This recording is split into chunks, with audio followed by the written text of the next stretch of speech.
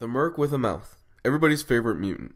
It may come as a surprise to some of you new comic book readers, but Deadpool really hasn't been around that long. In fact, he's a character that only came out in the 90s. One question that I often get, though, is, with the character having so many different incarnations and so many different types of personalities and so many different types of runs, where is a good place to start? Well, today we're going to tackle this question, and today we are doing a deep dive into the character of Deadpool and where you can start reading him.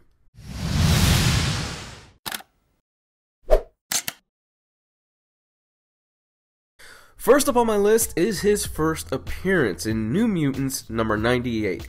Now, buyer beware. This is a different kind of Deadpool than what you're more than likely used to. This Deadpool is more serious. He really didn't develop breaking the fourth wall yet, and he's not the cracking, fun-loving type of Deadpool that you usually enjoy. However, if you're looking for the first appearance of the character, this is it.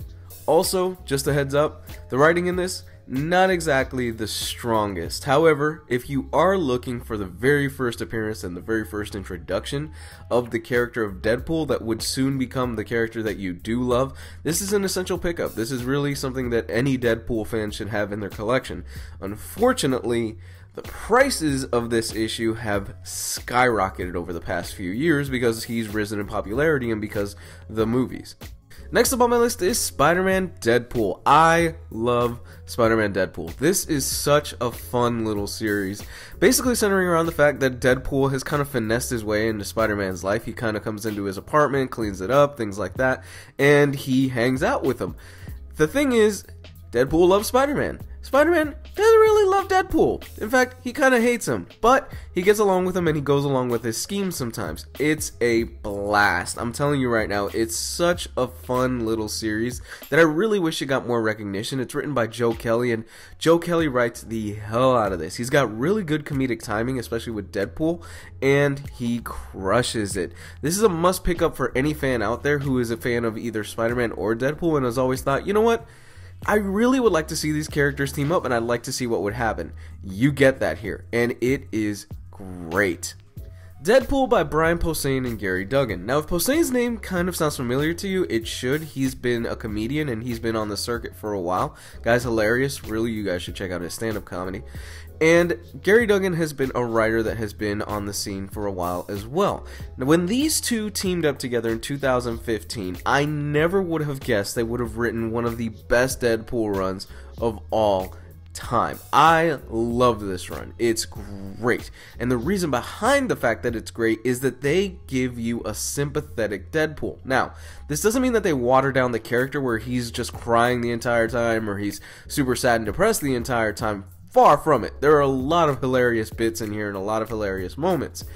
But they make him the sad-faced clown, and they make you feel bad for him, and they make him sympathetic, and you understand why Deadpool is the way that he is. One of my favorite arcs in here is the first arc involving dead presidents. It's hilarious. Basically what ends up happening is that a bunch of presidents have come back to life from the dead, and Deadpool has to go and kill them. It's great stuff. I'm telling you right now, the comedic timing on this is sharp. He breaks the fourth wall all the time. This is really the Deadpool comic that you guys will probably get into the most, and this is the character that you know and love hands down. So if you ask most Deadpool fans what their favorite run on the character is, they'll probably tell you it's the Joe Kelly run. Joe Kelly back in the 90s took a bland DC knockoff character and turned him into the Deadpool that we know and love today. He introduced breaking the fourth wall. He introduced a character that was more funny and more satirical. Not only that, but he filled Deadpool's world up with a lot of really cool and really interesting side characters. Characters like Weasel and Blind Al, the ones that you guys love from the films, those came out of Joe Kelly's run. Also, surprisingly enough, for a run that has a lot of comedy inside of it, there's one prevailing theme throughout the entire thing, and that is redemption. It's no secret that Deadpool has had a really bad past. In fact, he's a character that's haunted by it in this particular run. Joe Kelly really examines that and says, how far can a character fall, and how much do they have to climb back up till they rise into prominence again? Which really makes it more tragic every single time that he falls back down. I have to be honest, you end up rooting for this guy a lot because overall Deadpool just wants to be a good person in this series. There you have it, guys. That is my Deadpool reading order. That is how you should start with the character, in my humble opinion. Guys, let me know down below in the comments section what your favorite Deadpool run is. And if you want, you could take a look down below in the comments section. I have links to all those books. You can order them, and guess what? Gives me a cut of the profit, doesn't take anything out of your wallet, takes it out of Amazon. I love you guys. Comment, like, subscribe.